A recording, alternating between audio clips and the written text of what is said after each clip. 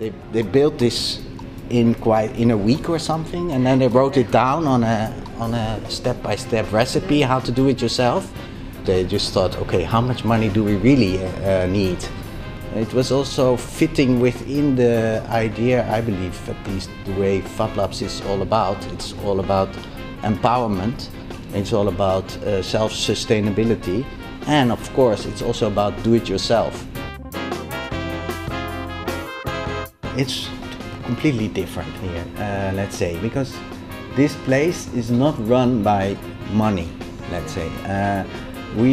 The people that are here managing the lab, they are volunteers, for instance. That's the first thing. People don't come to us for money, you know. I mean, they have to come to us for knowledge, maybe. I think we will discuss this next year, early next year, to see if we can improve the model.